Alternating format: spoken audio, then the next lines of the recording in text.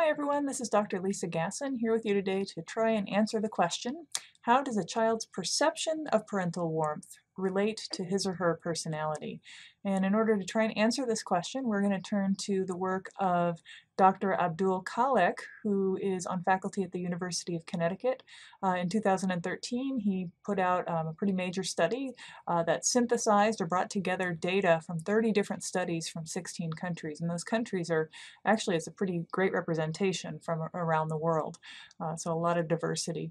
The kids in these studies numbered in the thousands, and they ranged from 12 to 18, and the average age was about 12 years of age.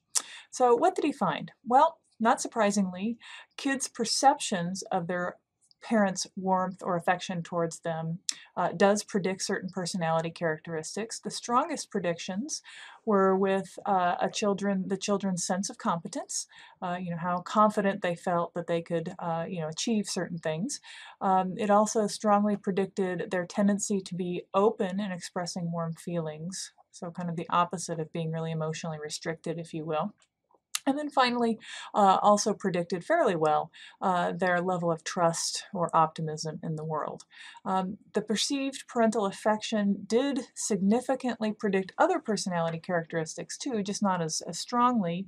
Those other personality characteristics include independence, self-esteem, emotional stability, and then there was a negative relationship with hostility and aggression.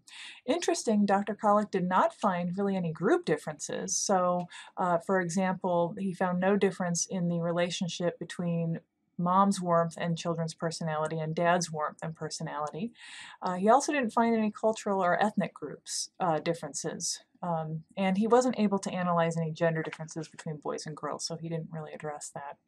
I think this is just an important reminder to those of us who work with kids that it's not only the parent's objective, actual warmth and affection towards a child that's going to influence the child, but the child's own kind of subjective understanding or perception of how warm or affectionate parents are.